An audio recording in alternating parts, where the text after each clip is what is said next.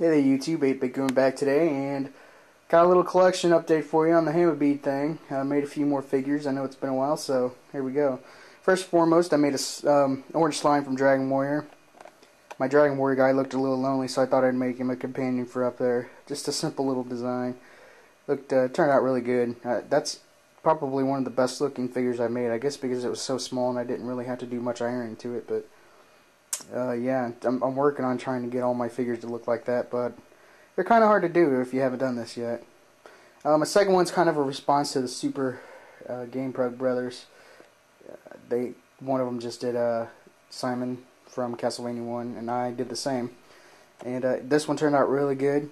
They had complaints about their mustard ketchup looking colors, and I kind of had the same problem. It's really hard to pick out colors for odd colors like that, but it turned out really good nevertheless.